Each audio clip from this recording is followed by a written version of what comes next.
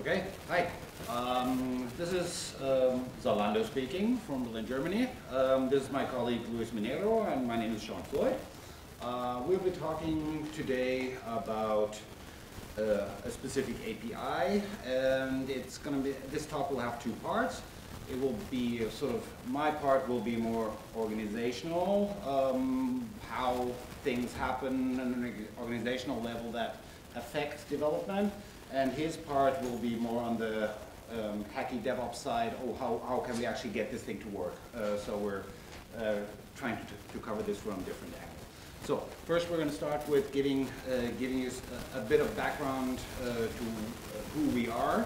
I guess most of you have seen our website or something, but we've actually talked to some developers, so nobody has an idea what we are when it comes to technical terms. So to give you some numbers, we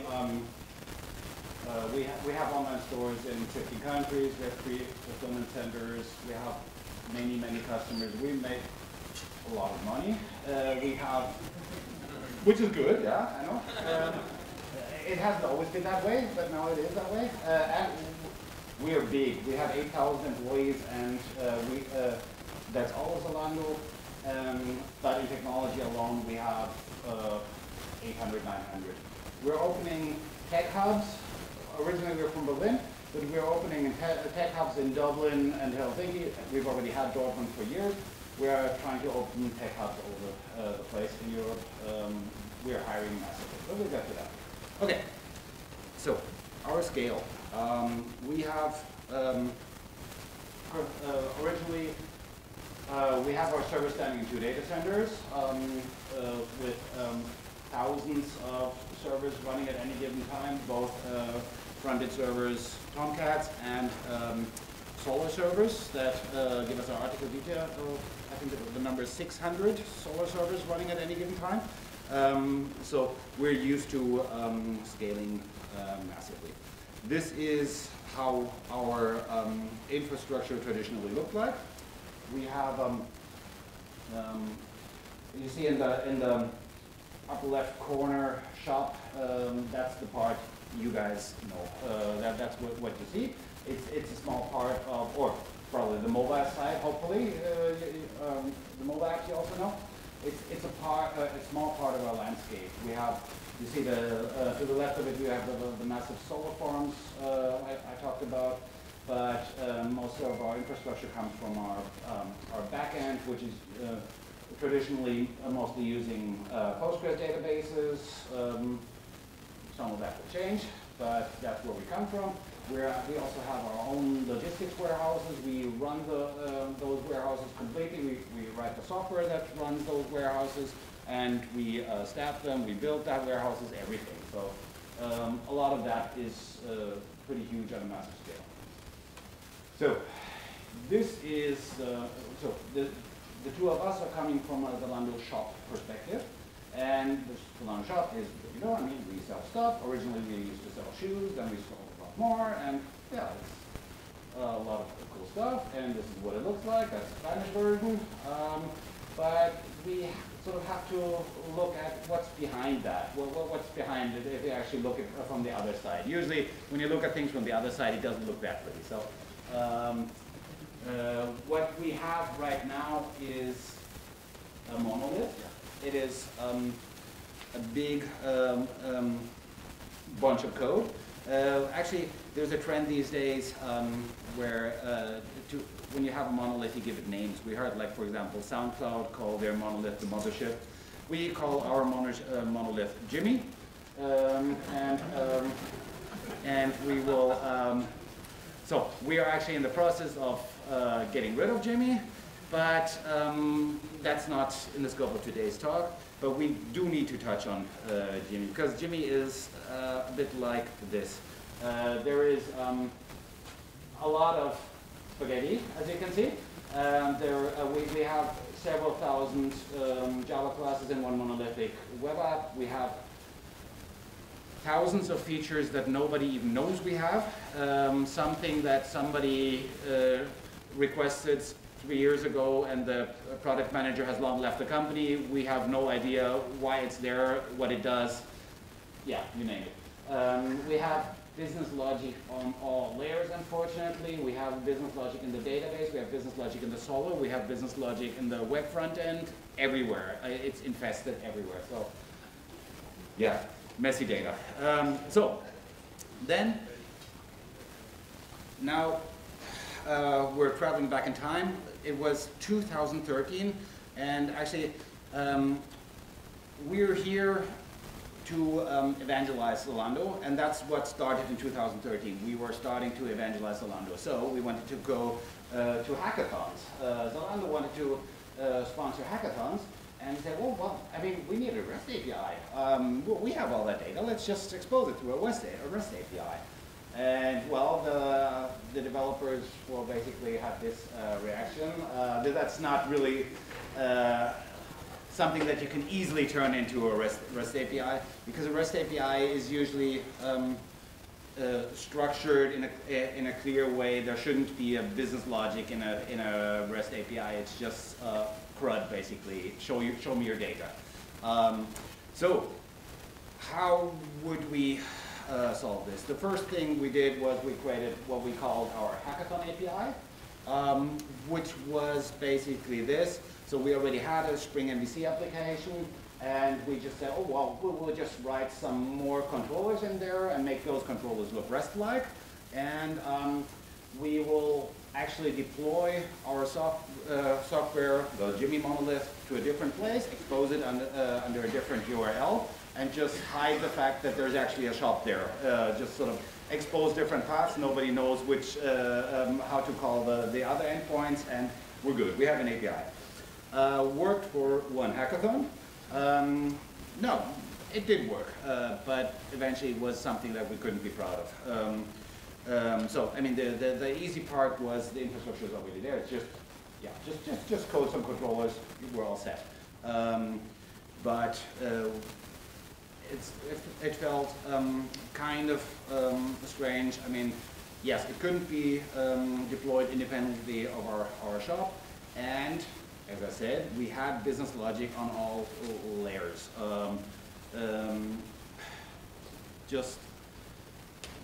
I think we'll get into that a bit later. But so we were actually thinking about that, and then suddenly new requirements came up because then our bosses said, "Oh, we do have a hackathon API. Let's just use that for some other stuff." I mean, we can.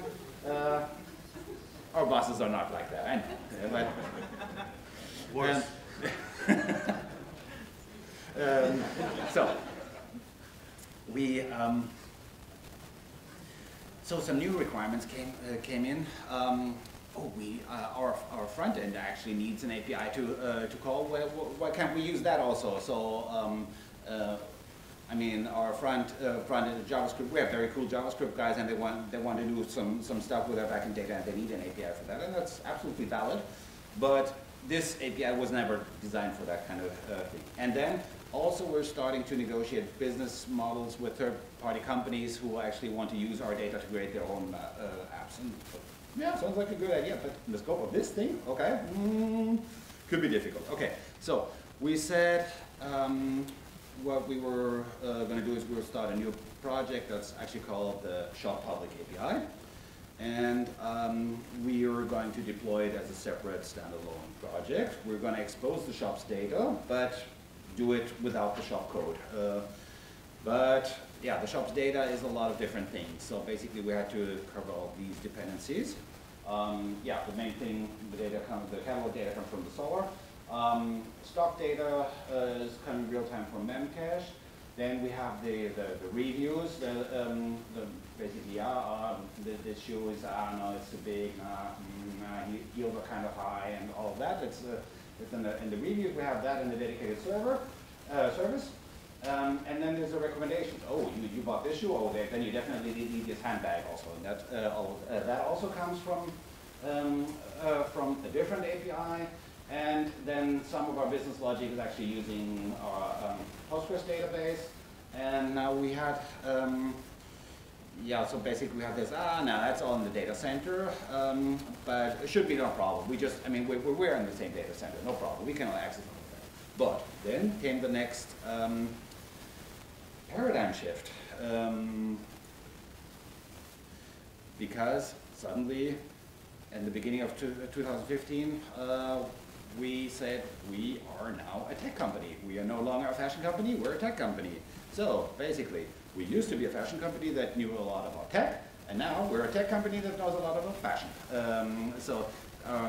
Our new mission statement is to open ourselves as a platform and make all of our infrastructure available for other companies to use it, to sell their stuff on many different levels. So you can basically pick and choose all of our services. They're not there yet, but we will get there. So to do that, we actually established 5 principles by which we work, and I will go into a bit of that. So the first one is API first. We will actually write our APIs up in a format like Swagger. We've actually agreed on Swagger. If you're the team, want to create an API, you first have to write a Swagger specification and get it approved by, we call it API Guild, a group of people who are actually very into REST APIs.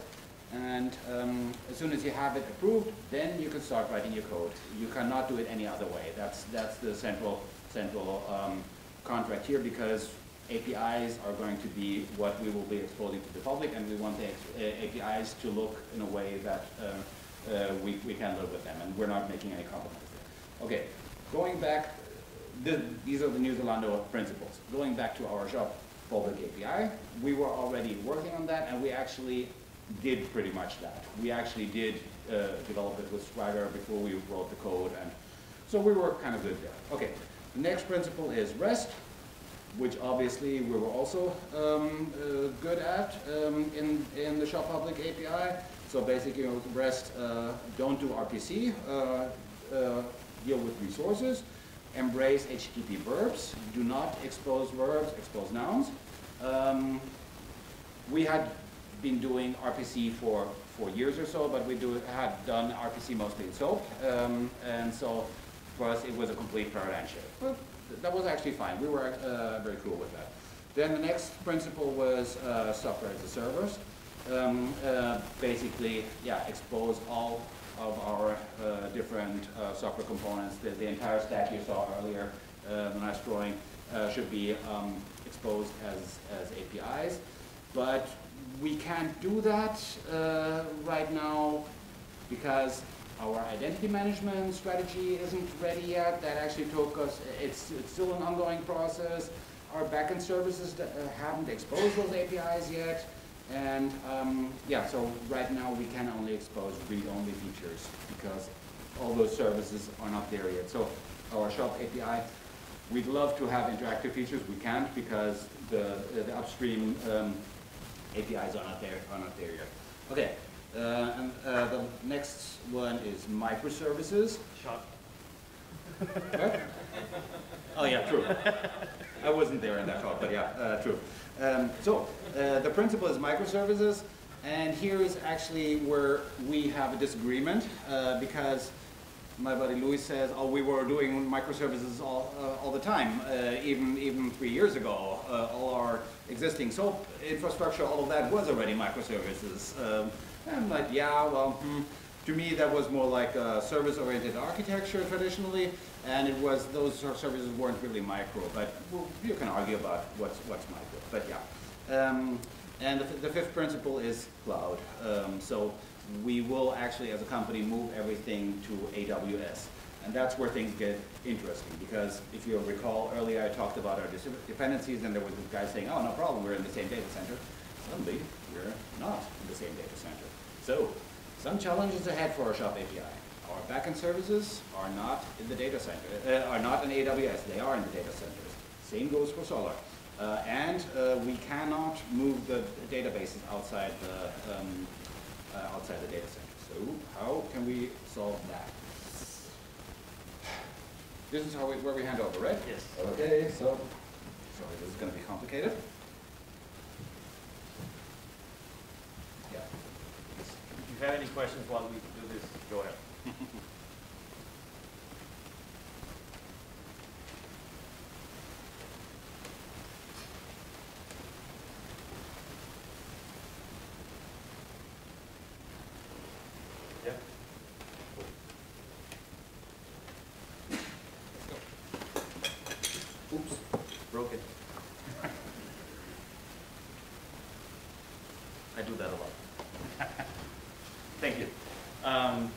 was the introduction about Zalando, the paradigm shift I mentioned, all full stop.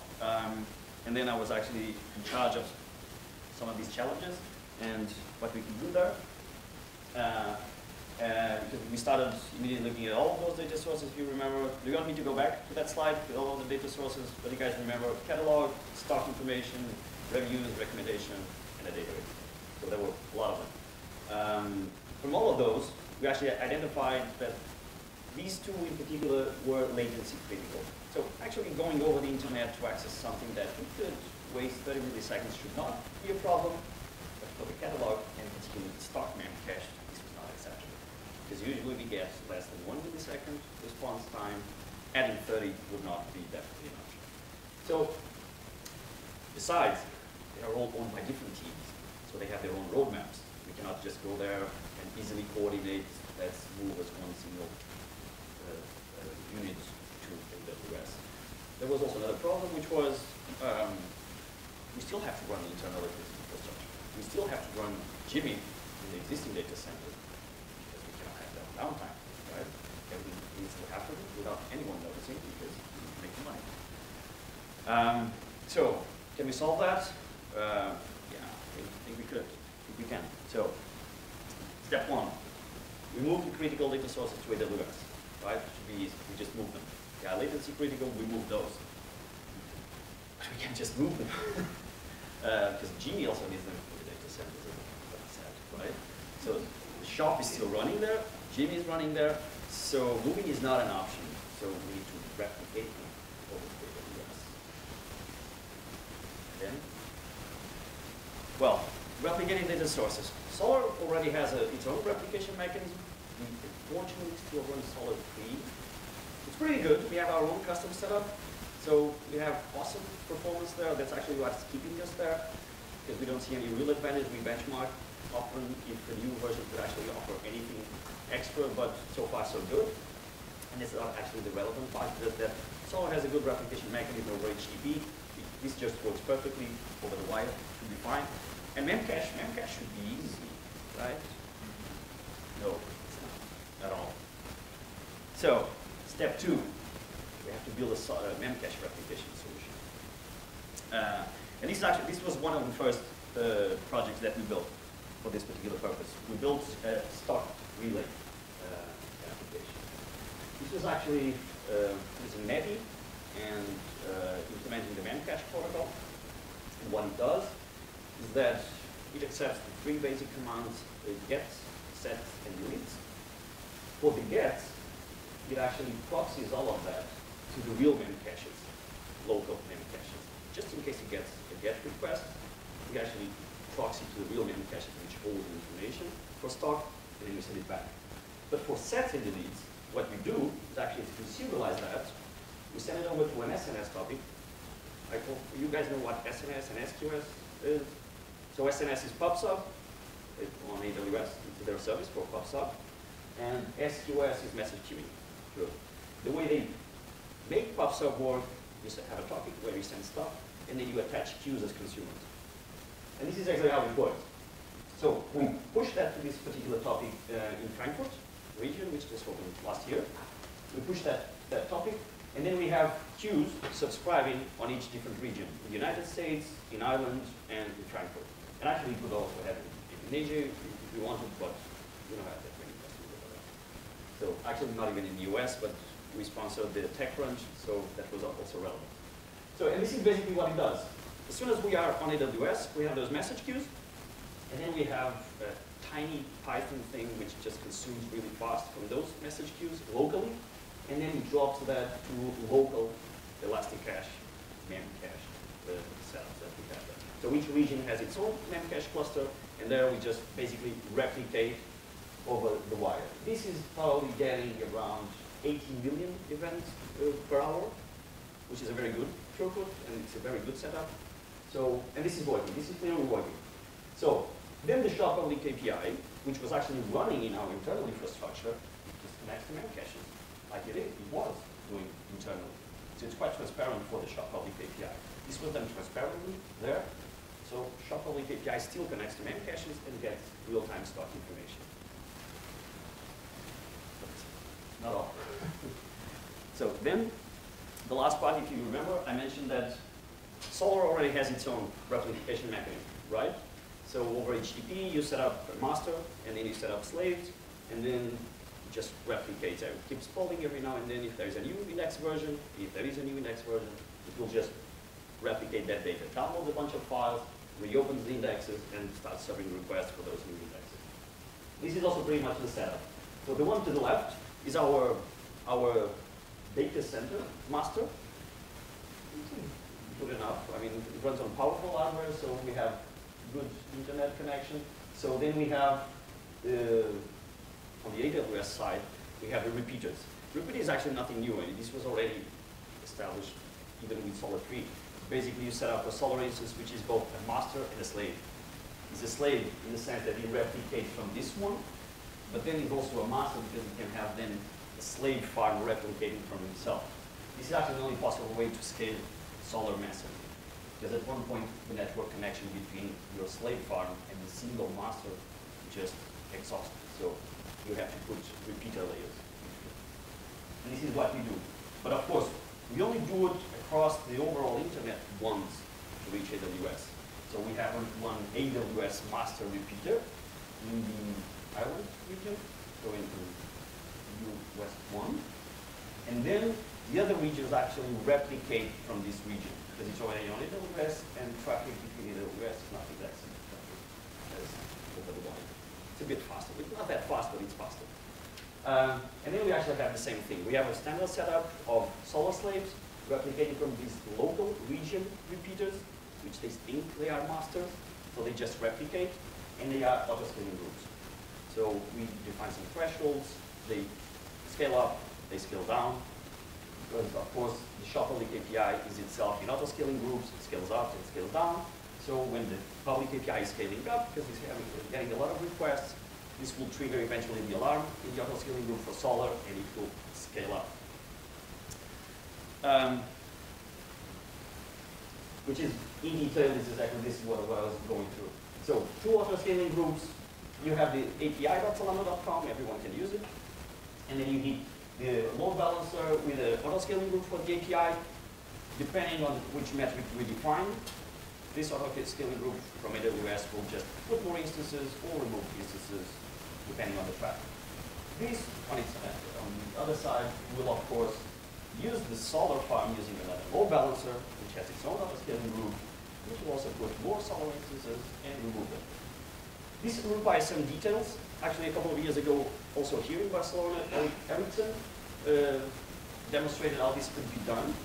Because Solr has some particularities. You cannot just put an instance in the load balancer if it hasn't replicated at least once, because it has an empty index. So you don't want an empty instance serving requests in your load balancer, or else it would serve 0 results.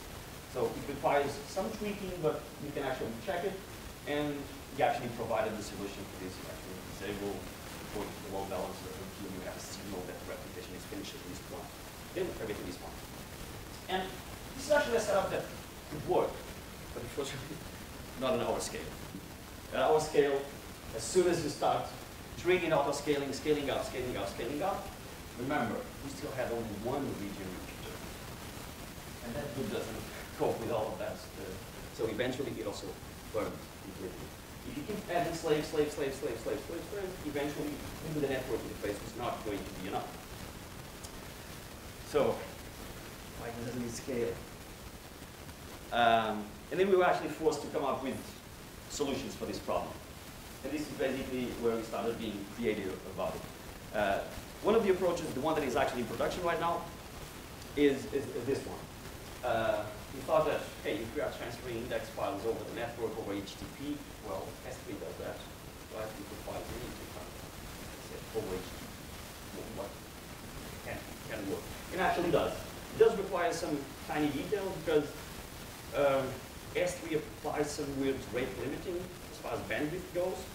So if you have multiple cores, big ones, which have like 5, 10, 20 gigabytes of data, it will actually throttle down the bandwidth, and it takes ages to replicate. So the trick here is split your cores. Bring up more slaves, more repeaters with just one core, make the index size around 1, 2 gigabytes, the S3 is going to be fine.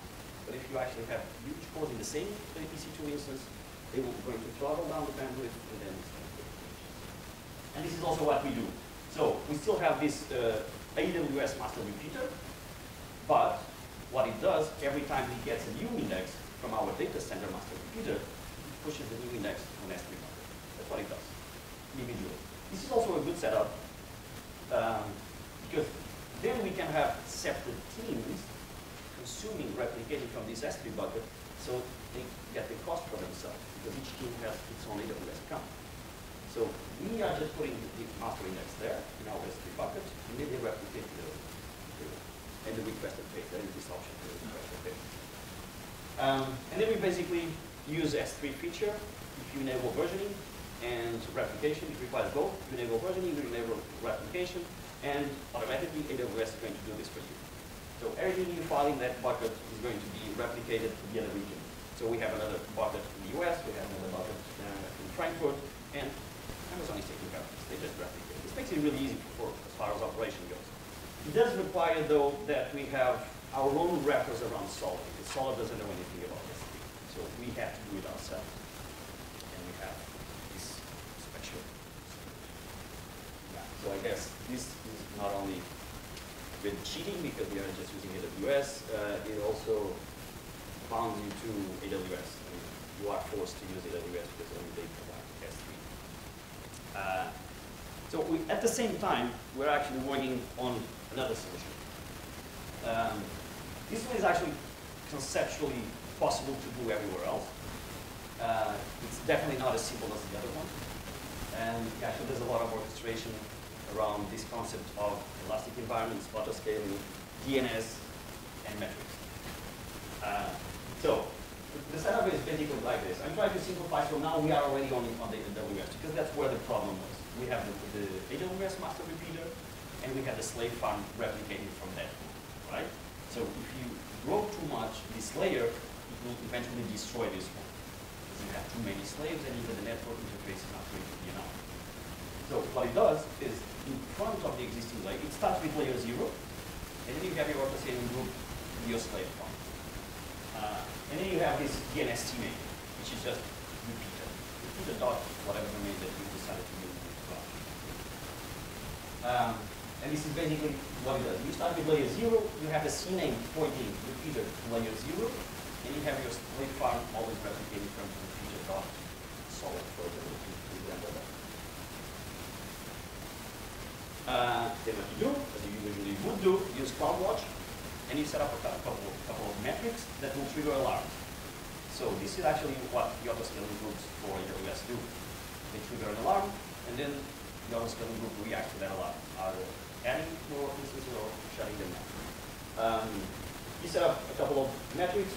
Could be network, could be CPU. It's actually depending on your setup. Right now we are monitoring the network interface because it's the one that we know will exhaust first. So we are monitoring the network bandwidth. And you need some slack space in there. So you cannot trigger the alarm at 80% of the network. Because what it needs to do next can probably take 5 minutes or so, including because it actually depends on the DNS TTL. So you configure that stuff and you configure a copy. So instead of, because we don't have an auto-scaling group for this particular purpose, when the alarm is triggered, you send a notification to SMS. And then on the layer, yeah, it is listening on those notifications. In the notification, there is everything you need. And this is what it does. Eventually, the application, which is getting the alarms from CloudWatch, will get the notification saying, you reach this condition now in alarm. So the network bandwidth is already 60%, for example. This means scale up. And what it does, keep in mind that the current slave farm is still replicating from repeater.solid. Okay? So what this will do, it will bring up a completely new layer of repeater. So we have layer 0, we start with layer 0. And this thing creates a completely new auto-scaling group called layer 1. So current layer plus 1. And it creates it, repeating from the previous layer. So current layer plus 1, replicate from current layer. And this is how this new group comes out. But it's still just there, which means that the slave farm is still actually replicating done with layer 0, because the CNAME is still pointing that now. After it's done, after that layer is ready, and it has replicated, we just change the CNAME. Now we just instrument DNS, and DNS, the CNAME repeater, is not pointing to layer 0 anymore. It's pointing to the new current layer. And that then it actually does a pyramid. So you have your master repeater, then you only have 2 or 3 instances immediately after it, and then your slave file, which is continuously growing, is now replicating from 3 possible repeaters, not only 1 anymore, which means that now you triple or quadruple the amount of bandwidth replicated. This one is a lot more complex. This is why we are not using it right now in production. It does require a lot of tuning on CloudWatch metrics, and even ourselves, we haven't really reached the sweet spot. It does require a lot of effort. But the concept at the end will fit for anything. It's not only about Solr, because you bring these things in front, and you keep extending with the edges, and you put stuff in between, you can actually conceptually use this for any other things. Unfortunately, we haven't published any of this yet. Major reasons because we have to think about licensing, because we are a German company, and we have to consider a lot of factors to open source all of this stuff, but it is going to be open source. So any of those solutions, the wrappers for Solr using S3, and this Onion tool, all of them open source. That's it. Thank you for listening. I actually invite all of you to visit our blog, our tech blog. We are going to share the slides, I believe. We also have our own company GitHub account where we have a lot of open source projects, a lot of cool stuff in there, so please go and check it out. Particularly, I'd like to point to the Stood Stack, which is our solution for auditing and compliance on top of AWS. Pretty cool. It's actually worth a talk, but we don't have our cloud team here. Yeah, so if you have any more questions, you can reach us on Twitter, and I think we are good for Q&A. Yeah, plenty of time, right? Good. Any questions? Go ahead. Yeah, microphone's coming up. I can repeat them as well. Using Solr Cloud instead. Yes. So you don't have to Yes. engage with people. It's a bit of a religious thing. We try to stay away from zookeeper.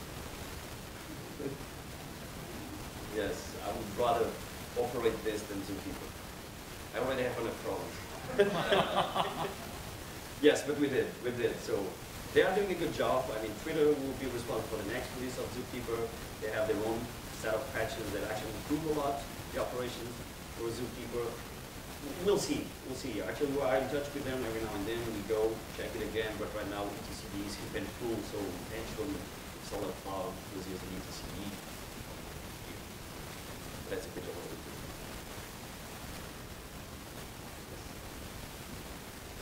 I was wondering when you do that, how old is Jimmy?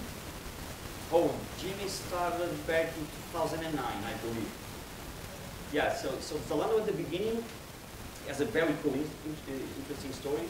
Actually, I think it's in our tech blog. One of our master hacker engineers, Henning Jacobs, he published a blog post a while ago describing the road to at that point in time, because he was there from the early beginning. So we started as a MySQL and PHP thing using Magento, and that was our first shop instance. Zalando is quite young. We started in 2008. And back then it was MySQL and PHP. This kind of worked for like 2 or 3 months selling flip-flops. It was awesome. But eventually, well, we were successful. Then we were selling more stuff. And then PHP was not scaling, MySQL definitely was not scaling, so just putting Memcached in between was not solving the problem. So these guys actually got together and they rewrote the entire thing with our own custom code, called Reboot, right? Reboot was the rewrite of all of that in our own custom Java solution. And then Jimmy wrote it. Created by people who had never written Java before. Yeah, they were actually learning Java in the process. And then that shows. That still shows. Yes. Yeah. No more questions. If you have any questions about Zalando at all, whatever, feel free. I think we'll have plenty of time. And we've been around, we already met a bunch of you guys, so you will find us there. Okay. No further questions? Okay. That's it. I know that one. Guys, nice presentation. Thank you. I would like to know how many different kinds of test mechanisms you have. Aha. How many, I mean, you have any specific integration tests or maybe? You want to do it? Okay, sure. Yes.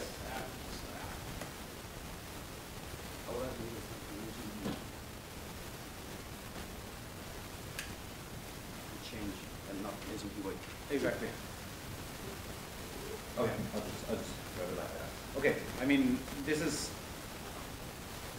has changed a lot over the years. Traditionally, we had a separate QA department.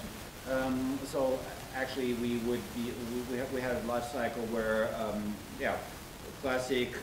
Oh, I write my code and I hand it over to QA, and then QA tests the features. So that was the testing from the outside. Of course, we were always writing unit tests. At least we were always supposed to write it. But as you see in the slides, the code was very spaghetti, and spaghetti code is also non-testable code. And so we used to not be very good at writing unit tests. In previous about 2 years, we got a lot stricter about code architectures, and we said, well, if your code is not tested, if it's not testable, then it sucks. Please rewrite it in a way that you can test it and write unit tests. So we wrote a lot of unit tests. We wrote integration tests, mostly in the case where we interacted with the database. In cases where we interacted with other servers, we would use acceptance tests, automated acceptance tests that came from the outside, so they would run on a deployed server. It could be going through Selenium, which is a nightmare, but yeah, but it's still necessary. Our front-end teams used Cucumber a lot, but I don't really know. I'm not in the depth of Cucumber, so I can't really explain that. But we have lots of different test strategies. But now we actually have the new organizational changes where now we don't have a separate QA department anymore. We actually have this concept that's called radical agility, where we actually have individual autonomous teams that are responsible full stack for their product, so, which means also for testing it. So we no longer have separate testers. We have the former test engineers that we had in QA basically have two options. Either they become regular developers, they join the teams, and they share their knowledge. They share the testing knowledge with the developers, and the developers share their production knowledge with the testers. Or if they don't want to do that, then we also have a centralized unit that does site reliability, chaos monkey testing, etc. And so they can also go there. But basically, we with our autonomous teams, we embrace DevOps. So the teams are responsible full stack for deployment, for operations, everything, and also of course for testing. So nobody can say anymore, oh, I just do the code, you do the testing. That doesn't scale, and we basically And also there is no unique testing strategy. yeah. Because So exactly, yes. So part of this radical agility movement is also each team gets to decide how they do it, and that's what technologies that they use, how they, where they host it within limits, as long as it's on AWS, yeah. But also what is their testing strategy? That's actually something that each team has to define on an individual level, and we have the business assurance team, which is the team that has these chaos monkey guys, etc. And they provide consulting services to the individual team to help them establish their test concept. But eventually, the team itself is responsible for testing, and it's a kind of a ping pong setup. Okay, today I'm doing the coding, you're doing the testing. Tomorrow it will be the other way around, something like that. All right. Any more questions? will be around. Okay. Thank you. Okay. Thanks a lot.